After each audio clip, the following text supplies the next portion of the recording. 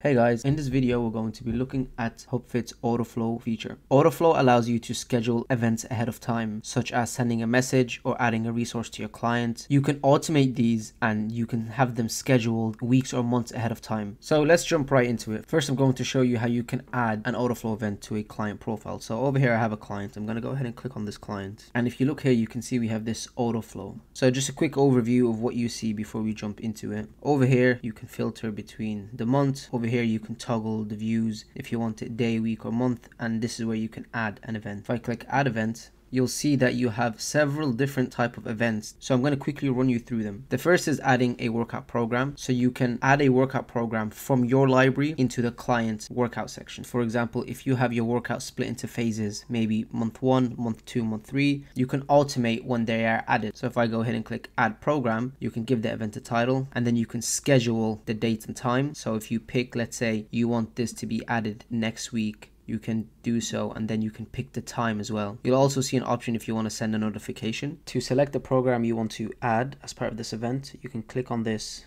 You'll see a drop down of all the templates in your workout library. So I'll go back, and if I do add resources, this is for your vault. So you can add any resources from your vault, such as images, videos, and it works the same way. You have title, notification, when you want to add them, and then you can select a resource from your vault. Automated message allows you to send an in-app message. Same goes with email. Now with email, if I go ahead and click on email, you can see you can actually format the email and schedule that. You then have in-app notification. So this sends an actual notification from the app, and as you're typing your title and the text, you can preview it in real time to see what it would look like. And finally, you have automated note. So there's a note section on the client profile. If you want to automate a note, you can do so from here. There is also this option here, Autoflow library. This allows you to use your own library, but we will get to that in a moment. So let's go ahead and add an event. So I can do add workout program, and let's say we want to add week 1 workout program, and then I'm going to select the workout program that I want to add, and I'll do add event.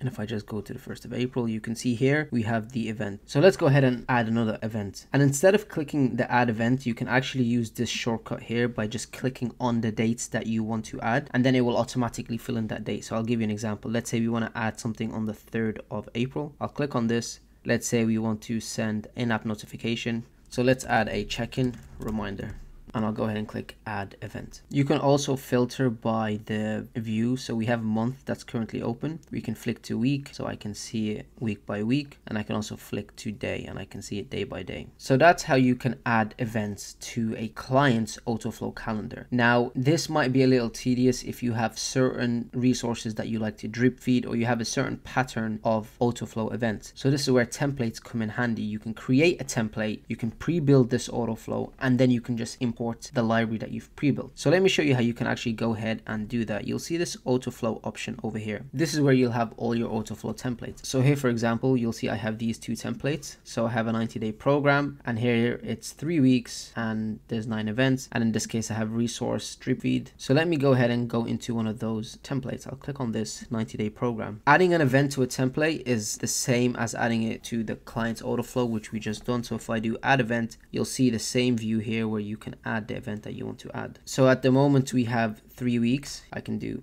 add week. So now we have a 4th week. I can flick to the week or month view to make it easier to design. If you hover over a week, you'll see to the left here, there's these buttons that allow you to perform some actions. So this action here allows you to add a week after this week. So let's say, for example, we wanted to add a week after week 2. I can come here, click this button, and I'll do add week.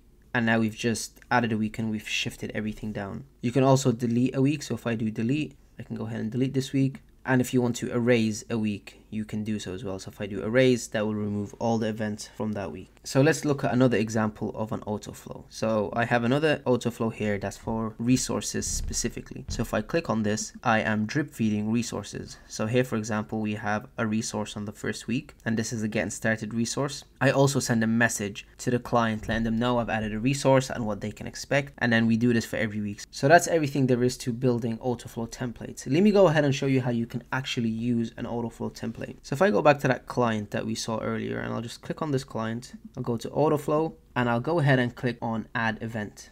you'll see the Autoflow library option. This is where you can select your templates that you have. Now, what's really cool is you can select multiple templates. So as you saw, we have a 90-day program and we have a resource template that adds a resource to the client every week and messages them as well. You also have this option here that allows you to specify which date is the start day. So whichever day you pick is the day that the templates start the event from. So let's, for example, say we want to start on the 1st of April. I'll go ahead and click Start Flow.